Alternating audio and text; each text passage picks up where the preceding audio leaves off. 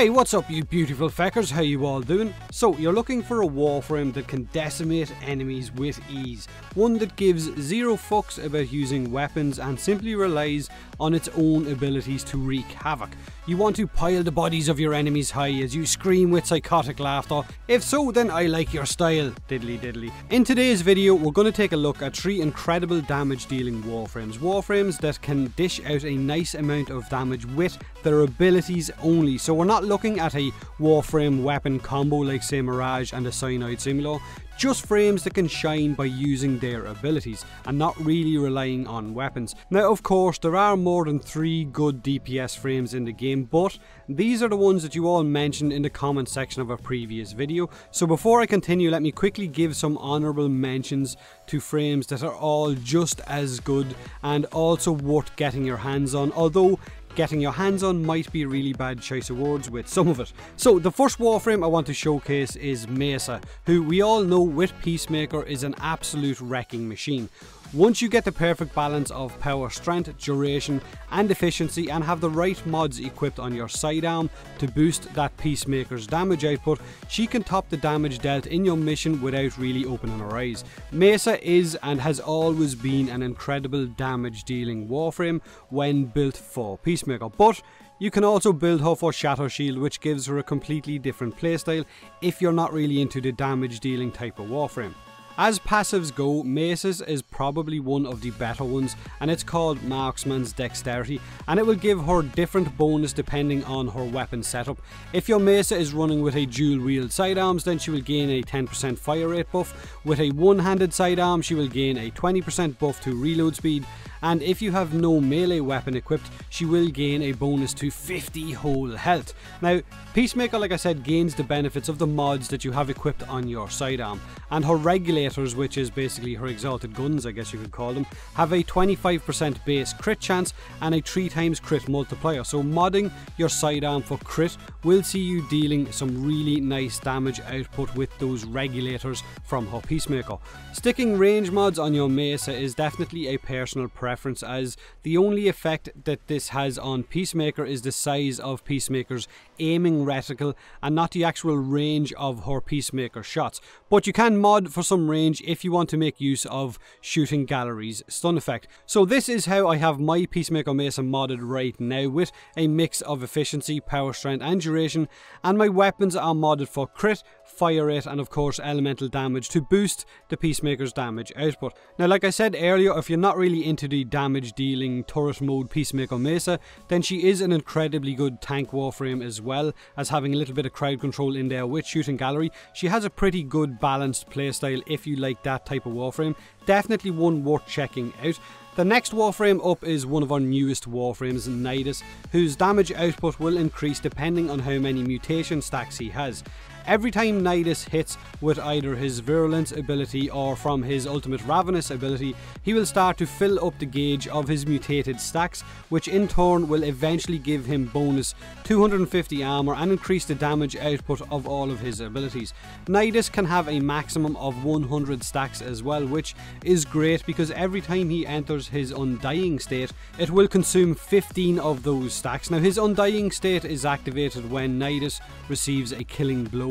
Instead of dying, he will consume 15 of those stacks and regen 50% of his health and be immune to damage for 5 seconds, basically long enough for you to pop back up to full health and keep on killing. But it's the damage output of his Ravenous and especially his Virulence ability when he has gained enough stacks that turns him into an amazing damage dealing Warframe, who is also a solid tank who can, like I said, deal damage, soak up damage and also heal himself and his teammates with his Ravenous ability. He's a solid all-rounder, not to mention the ability to link himself to teammates and increase their damage, or link himself to an enemy and transfer damage that he receives onto that enemy instead. Now like I said, his Virulence ability is an incredible. Once you have enough power, strength and enough of those stacks built up, it deals a lot of damage in a line in front of him, and if you have a decent amount of range, you can take out multiple enemies in one blow. Even high level enemies, it doesn't really matter, he deals a lot of damage. Also, his Virulence ability will refund a certain amount of energy back to you for every enemy that you hit with it, so you're not going to exactly spend a lot of energy while casting that ability because it does regen some to you.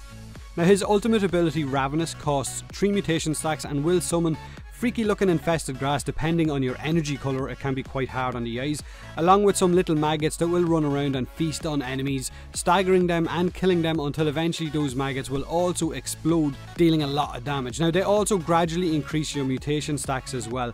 Casting your first ability Virulence on those maggots while they're jumping around on top of enemies will also make them explode instantly, dealing a lot of damage in an area of effect around where they just detonated. Now Nidus is an incredible frame, like I said earlier, one of the best damage dealing tanky Warframes in the game right now. If you haven't built him, then you really should give him a go. Maybe you might like him, maybe you won't know I guess until you try. Which leaves us with our final Warframe, and honestly one that right now is quickly becoming one of, if not my new favourite Warframe. It is of course Equinox. Now I've been running a Nightform Peaceful Provocation Equinox for a while now and I absolutely love it.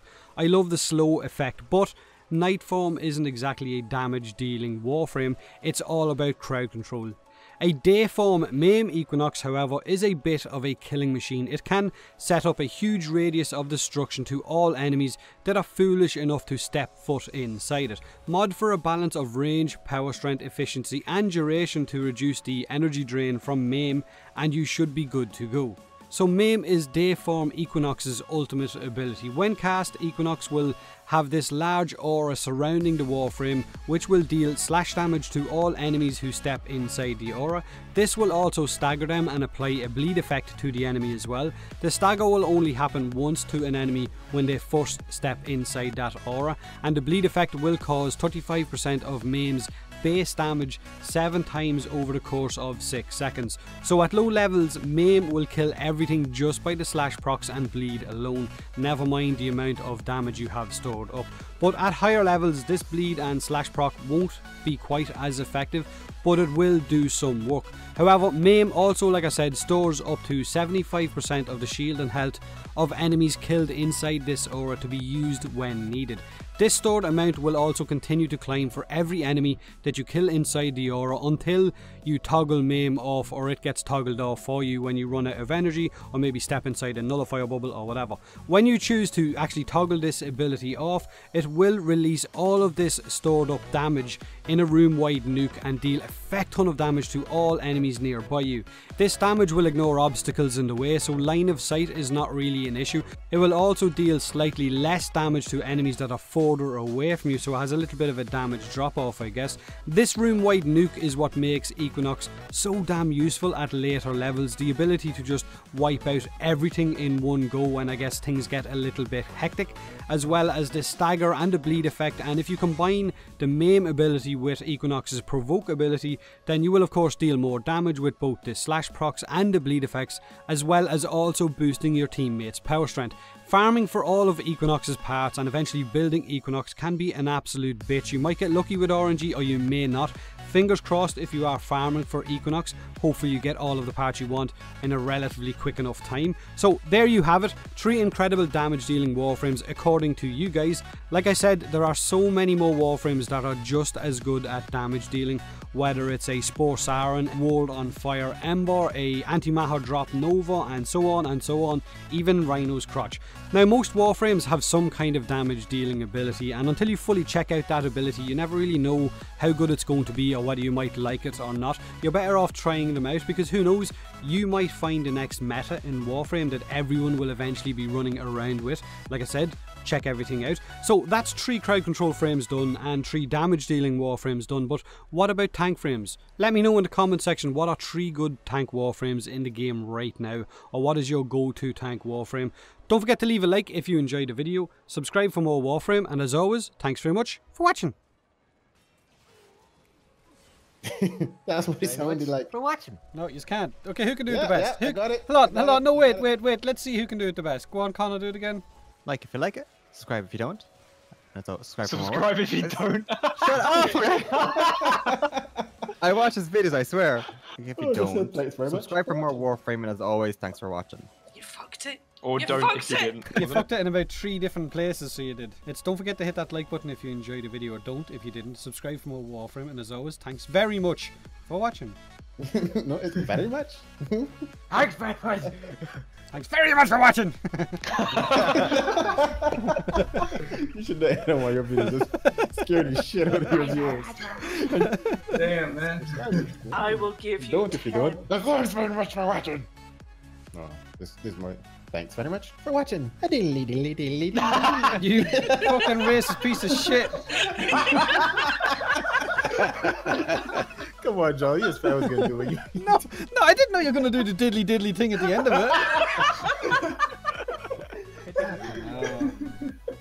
it. Sorry, that was too easy. That was gonna trigger you. That'd be hilarious though. Just hear you. Thanks very much for watching. A diddly diddly diddly diddly. Do you know what though? Alright, I'd pay 10. I'd pay 10. I'd You're up for pay that. money.